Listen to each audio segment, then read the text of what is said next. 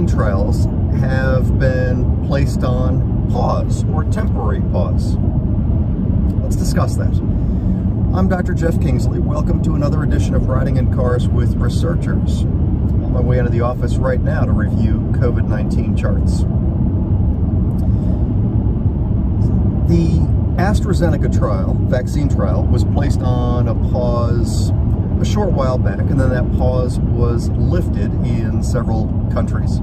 And more recently, Johnson & Johnson's vaccine candidate has been placed on a pause. I've seen a lot of press somewhat sensationalizing the issue. I want to make sure that you understand that placing a trial on pause is a great thing. It's precisely how the process is supposed to work. You've heard me speak many times about the number one thing we pay attention to is patient safety, followed by what's called data integrity. Patient safety is self-explanatory, making sure that our patients are safe. Data integrity means making sure that the data is worth something, making sure that it's accurate, that it has some scientific value. Otherwise, it's not worth doing. The fact that these trials got put on hold should be evidence to you that these companies are maintaining their ethics. It should be evidence to you that they are not putting profit ahead of patient safety. These trials cost billions of dollars.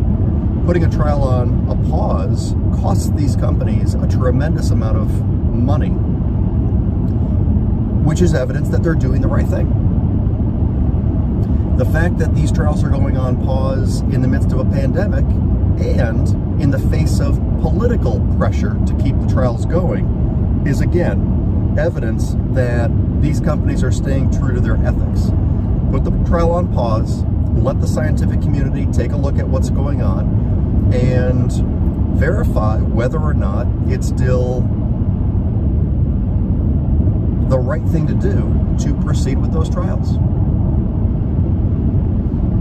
Anyway, just wanted to express my thoughts. I see this as a very good thing, and I hope it gives the public some reassurance that there are ethical people leading these trials. Thank you for riding along. Take care.